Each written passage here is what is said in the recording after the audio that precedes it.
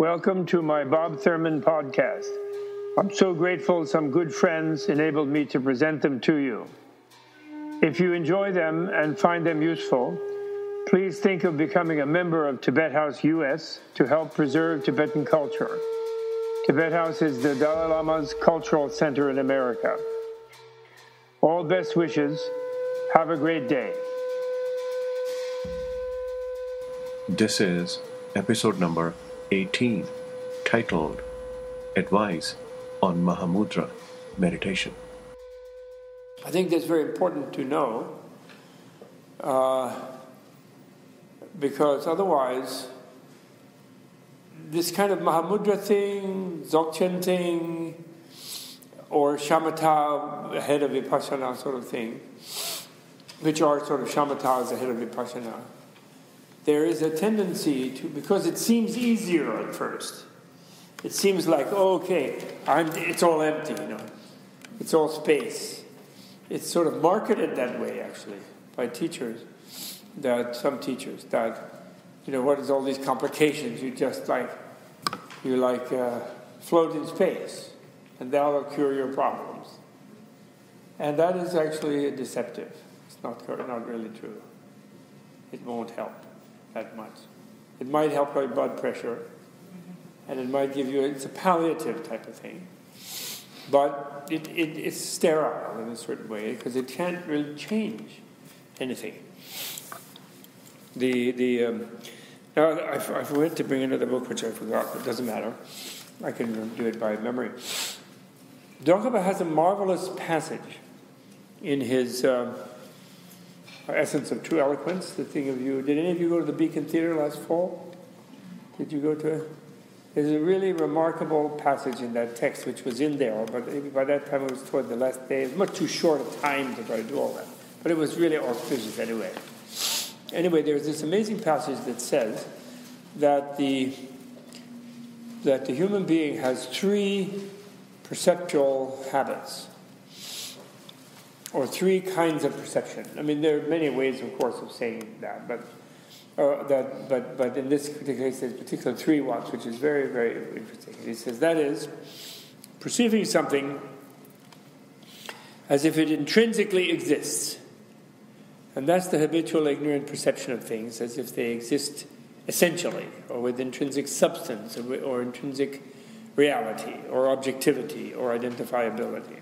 There are different levels of refinement of that notion of intrinsic existence. So there's perceiving things as if they intrinsically exist. And then there's perceiving things as if they intrinsically do not exist, as intrinsically non-existent, as essentially, ultimately non-existent. And that's sort of like the disappearing state, when you have been looking for the intrinsic reality of something, and then the whole thing disappeared, and then you feel, it really didn't exist at all. And then the third thing is perceiving thing without qualifying it as either intrinsically existent or intrinsically non-existent. That's the third one.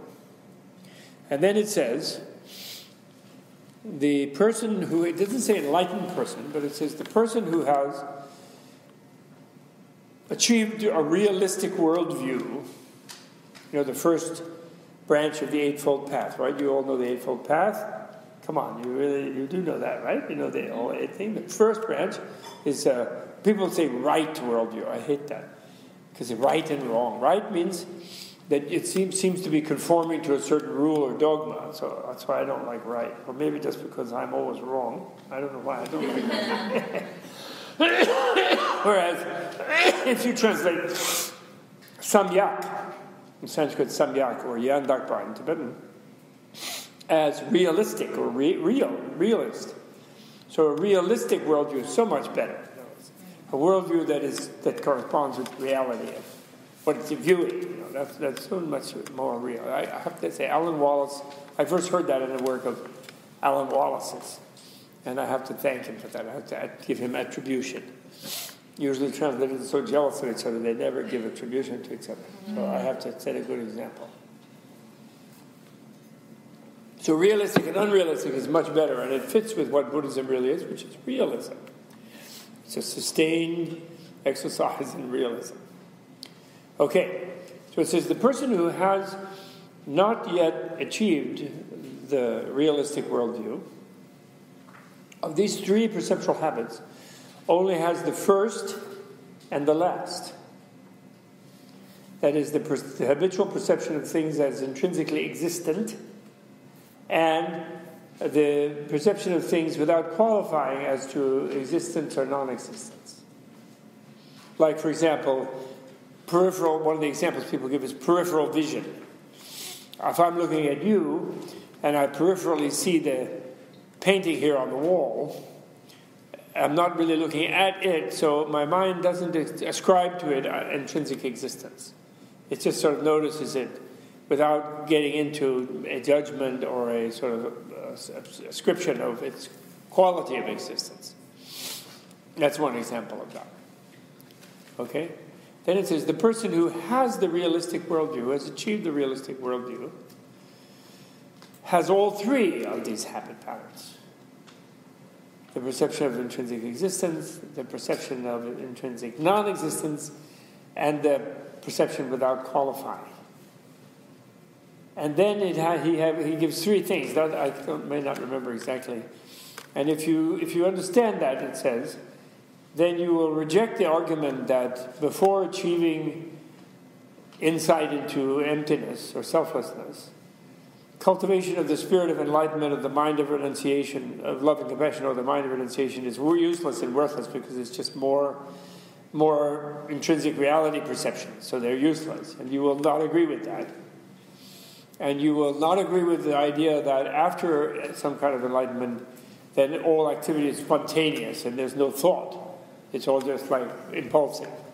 And that will be wrong. And then there's a third one, which I can't remember. I had it in the other room, but I forgot to walk in with it. That's old age. But never mind, I'll find it for you later. Now, I had one Lama who brilliantly used to put things in a way that you could understand. The Taratuku, I think Joe also knew him in his previous life. He's still reincarnated in a younger person whom I don't know well, but his former life. And he said this. He said that our intrinsic reality habit of seeing everything as a kind of essential absolute, having its own absolute nature of being what it is, so that like it's that plastic cup you just put down, its cuphood, it sort of just jumps off it and it's sort of intrinsic in it. So what that is that's our intrinsic reality investment in the thing has been so wrapped around our perception of the cup, sort of as if forever, although it was learned at some time in life and actually from the Buddhist sense brought from instincts of former life. But it's been wrapped around our relational perception of that cup as just a cup without ascribing to it any kind of quality of existence or non-existence. It's been wrapped around so long that when we don't find the cup as being like that, by investigating its causality process, investigating its part and whole, its composition process, investigating its designation process, its labeling, its naming process, and so on. When we don't find it, it disappears. Then that intrinsic reality perception of it, intrinsically real perception of it, takes the relative perception of it out with it. So when the distorted or exaggerated perception of it as intrinsically real disappears, it also takes the relative perception of it with it. And everything seems to have disappeared. Do you follow me? Because they've been so entwined together for so long. So what we think is it's bursting into reality, which is just vast space, is nothing but the perception of the intrinsic non-existence of that thing we were looking for. Do you follow me? Which actually it's equally, in itself, is still delusory. Because it's like now we think it's really not existent. Do you follow? We don't just think, well, we couldn't find it as really existent. But we think, no, it's really not existent. Do you follow me? So we've added that middle of the three perceptual habits, we've added the middle one. Do you follow? But if we experienced that, we have achieved something which is called the realistic worldview. Because when we deeply achieve that, even though it's still a distorted experience at first, we have the basis of developing the non-dual intuition of the non-duality, in a way, of its existence and non-existence. So actually it comes to exist in a way that the exaggerated existence and the exaggerated non-existence cancel each other out, and we begin to just relate to it. In a way, in the third way, really, of not qualified. But we do qualify it, but we qualify it both ways at once. So the two cancel each other out, if you follow me. So it's non-duality by persevering in a balanced duality. It's a marvelous thing. It's like not a double bind, it's a quadruple bind. It's a kind of quadruple bind, which enlightenment awareness is something more like that. Our tendency is to associate enlightenment with deep sleep, actually. Our escapist tendency. Because as differentiated human beings, and the big differentiation between self and the universe, which is other than the self, is so strenuous, actually. That's why we can only stay awake 12, 14 hours a day, and then we collapse. It's like, we're like that Atlas statue down at Rockefeller Center there on Fifth Avenue.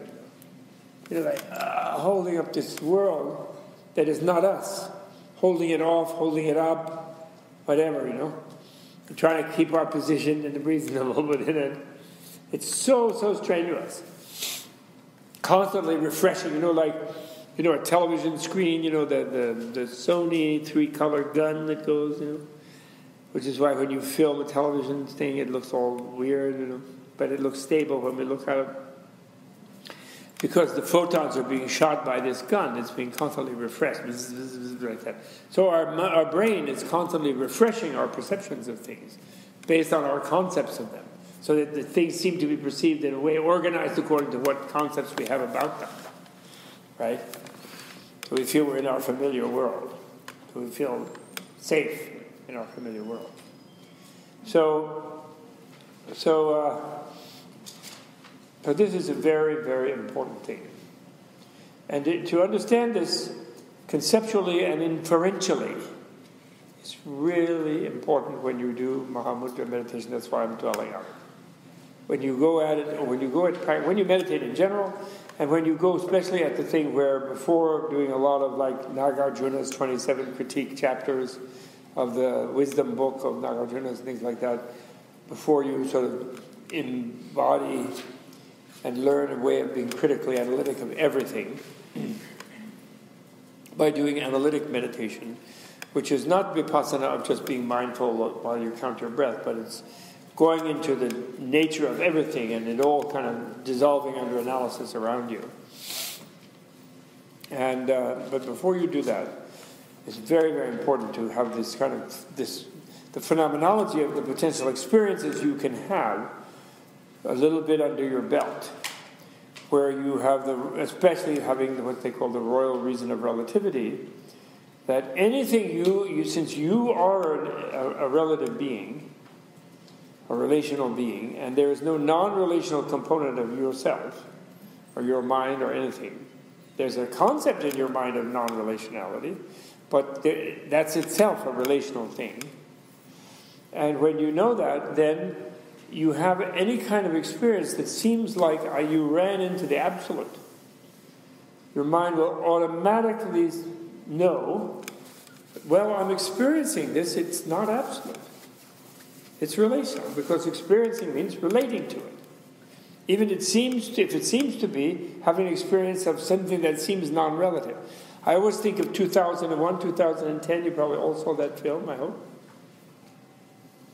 And remember they ran into this big black stone that hummed there. Everybody freaked out. And the stone eventually created 7 new suns or something, I don't know what. And that's a perfect idea of a concept of an absolute thing that does relative things. It's the same psychotic concept of God, attributed theologically and therefore irrationally as an absolute being that creates relative things without relating to them. and matters to relative things without being related to them. Which, of course, is just making the terms relative and absolute contradictory and meaningless. If you follow me. So if Moses had the royal reason of relativity, that was stated, and some Bush, not a member of the Bush crime family, but the earlier Bush, burning and talking and telling him to go do crazy things like try to confront the Pharaoh, he would have said, you say you're absolute, but you're talking to me. So if you were absolute, I wouldn't see you. So you must be relative. So you're just a bigger guy than me, because you can burn like a bush. So you go deal with Pharaoh. I'm going to stay here in the desert with my flock and my family. Would have been a little different history. But human beings want to find absolutes because, unenlightened human beings, this is Buddha's psychology, Buddha's psychotherapy, because human beings feel that inside themselves is some kind of absolute self. That's the source of our whole power. So that therefore the difference between ourselves and others is an absolute difference. And therefore others all have absolute selves and objects have absolute selves. And this makes it unmanageable, our relationship with them. Problematic and unmanageable. It's actually really fairly simple. Okay, so now let's look at this. As usual, in these kind of practices that are supposed to be so simple, like Dzogchen and Mahamudra and Great Seal, it's really simple. You just focus your mind on both subject and object on emptiness. But, which is the Great Seal, because it shapes everything, it envelops everything in emptiness. So you're enveloping your form in emptiness. But then they get into the preliminaries, after saying it's all simple, and then they're all very complicated. So you know a lot of this stuff, right? Namo Mahamudra. Now, Mahamudra, of course, the word mudra means a seal. It can also mean a gesture, mudra. But here it means a seal. And it also means in Tantra, and there's a Tantra Mahamudra and a Sutra Mahamudra. This is more dealing with Sutra 1. That is to say, exo and esoteric. And the difference between exo and esoteric is, simply in this kind of simple context, is that the exoteric, the sort of duality of the practitioner and the goal that the practitioner is seeking is preserved in the practice. So it's called a causal vehicle. So what you're doing is seeking some understanding or realization with leaving intact the presumption that you don't already have it. But it's there, and it's possible to achieve, and you're going to get it. So that gives you a motivation to go down the path. So that's the cause. It's causal vehicle. The other one, the esoteric, is what's called a goal vehicle or a fruitional vehicle, in the sense that you're not thinking that just by adopting that vehicle you're already there, but you are creating a dissonance in your mind that although it's a path that you're on, the path involves imagining that you're at the goal. So that you then are dealing with the dissonance that you're dealing with is not there's something wrong with where I am and I have to get somewhere, in the way of I know where I am, which is not at my goal.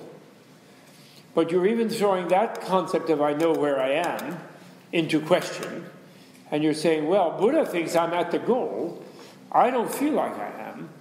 But since the Buddha is enlightened, or all the enlightened beings are enlightened, teacher is enlightened, Buddha is enlightened, whatever, Vajradhara is enlightened, and if they think I am, then I must be, even though I don't feel like I am. So I'm simulating being at the goal, and I'm dealing with my feeling, critically with my feeling of not being at the goal, in a way where I place myself under greater dissonant stress or tension to eliminate the veils and the blocks of my feeling and experiencing that goal. You follow me? That's called a fruitional, or I like to use the word goal vehicle. So there's means, or you could say means end. You use the means to get to a goal, or you use the end as the means to get to the goal. Like that. That's the difference between the two. And the reason that the esoteric, therefore, is esoteric is that the person who practices the esoteric version is allowing themselves to feel, to imagine or simulate a sense of the kind of confidence of a being who is enlightened. And it's esoteric because if you take our own unenlightened semi-psychotic state, and we then say, well, now I'm enlightened, then I'll be an enlightened psycho. I will be stuck in the feeling that I'm enlightened. And then I'll really be out of touch with reality, more than I was before.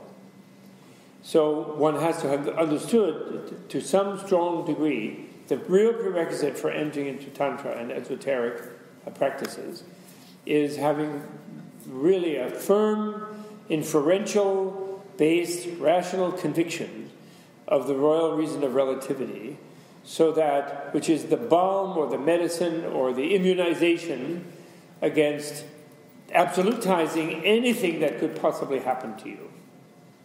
Even if you see, it's hard to imagine, maybe, but although you all have meditated, you're all like people seeking to know your minds, so some of you may have had experiences like in deep meditation where like you suddenly were in a vast realm of pure golden space, and you felt divine and godlike, and you felt, or you had a vision of something like God. People have these experiences. And so then you get a conviction that if you don't have the royal reason of relativity, you feel, oh, that was the absolute. And then I'm looking for that, type of thing. So the altered states you can achieve through meditation are extremely cosmic states. So it's very important to have this understanding that if it's a state that I didn't have before, there's a boundary between it and where I was before, and it doesn't somehow simultaneously incorporate everywhere I've been, then it's only a relational state. If I experience it, it's relational. In other words, really strong conviction on that. Because if there's nothing absolute about me that could somehow just be absolute, sort of thing. Although in a way, you have to, we get to this kind of area, you have to be careful about any kind of formulation of whatsoever, because in a way, that mirror experience, based on the strange double binding of the double bind of the relative and the absolute, of the existent and the non-existent, is sort of like somehow intuitively, without being able to grasp it as an experience that you have, realizing you always had it or something like that. And then even finding it always had been with you, so it was nothing, it's not new. And realizing that you're made of it almost, so that you don't need to know it. I can't explain it. Again, no one can explain it. It's inexplainable. The famous Vimalakirti Sutra. Did you read the Vimalakirti Sutra in this class? Not yet? Oh, I hope you read it. Not only because I translated it better than other people, and I can improve it. Mine is not perfect. I'm going to make a new one, a new edition, but soon or someday. There's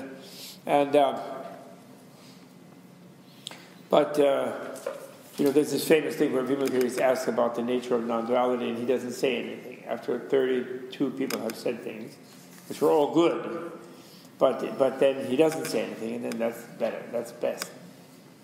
But while not saying anything, he's in a state where he feels that everyone else is already there. That's why it's good. There could be a silence where he was not saying anything because he was thinking they couldn't understand it. That wouldn't have been good. That's an exclusionary silence. But a silence where he doesn't need to say anything because he's perceiving them all at the place where they always know it themselves. Even though they don't know that they know it, then that's a good silence. Okay. So Nama Mahamudraya, hail the great seal. And this is not the seal on the Central Park Zoo. Also, I was going to say the seal is also in Tantra. That's why I got it from Tantra. The seal in Tantra is a consort. And that's why sometimes you can translate the great seal as the great embrace. Because the metaphor for the seal, for the great seal, is union with the universe as a consort.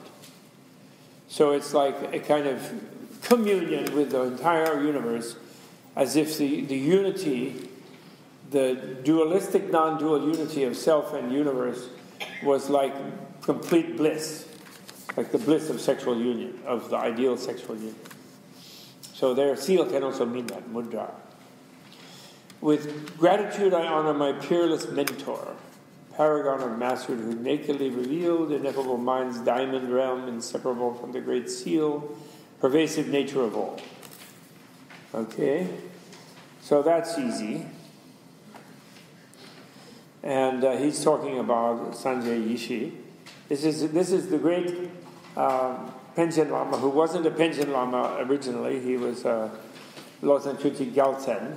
He was the reincarnation of one of Tsongkhapa's major disciples. But he created the Nalanda Institute.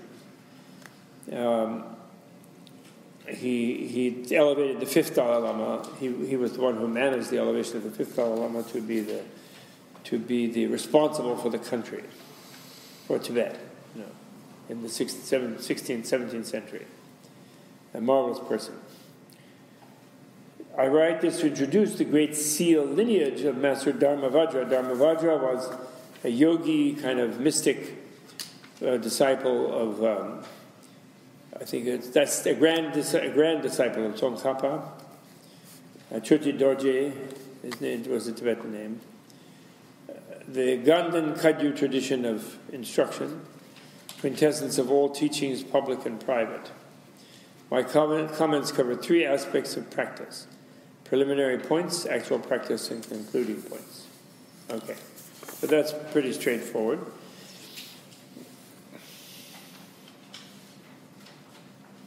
But you know that all the stuff that I said before about emptiness and those three types of experiences and how they balance each other, how you mustn't take a disappearing experience or space-like equipoise experience as being the discovery of the ultimate. It's just the opposite of the habitual investment of intrinsic reality in differentiated things in a seeming state of non-differentiation. But that state is differentiated from a state of differentiation, so it still is differentiated. So therefore it's not emptiness. But it's a good stepping stone to emptiness in that it balances the distorted, exaggerated perception of differentiated objects as being non-empty. But it is also empty, in other words. That's just the key point.